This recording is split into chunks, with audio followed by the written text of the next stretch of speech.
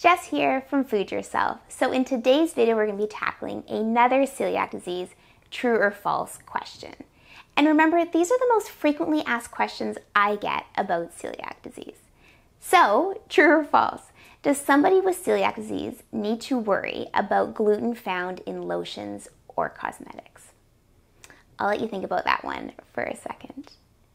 And if you said false, you are correct. It's actually really interesting. They've actually shown that gluten absorption through the skin is not toxic for people with celiac disease. And the reason why is because the gluten cannot cross the skin blood vessels into the intestines.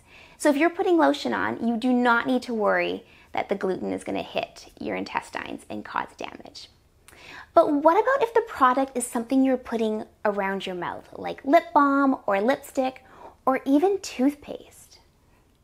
So there's only been a couple of studies done that have actually looked into this.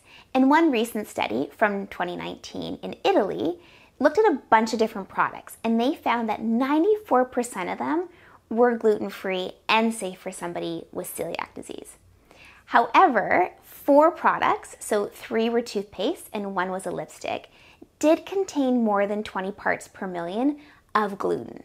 But the caveat to that is somebody would have actually needed to consume a whole day's worth of toothpaste in order to cause any sort of intestinal damage, which is a very unlikely scenario because we don't actually consume or eat or swallow, or we shouldn't, toothpaste. The other study came from the States, and what they looked at is they looked at only 6 products, but each of these 6 products actually contained either gluten or oats. And what they found is that all 6 products had no actual gluten in them. So those products were even safe for somebody with celiac disease. So to answer the question, you do not need to worry about gluten that could be found even in products that you're putting on your lips or in your mouth.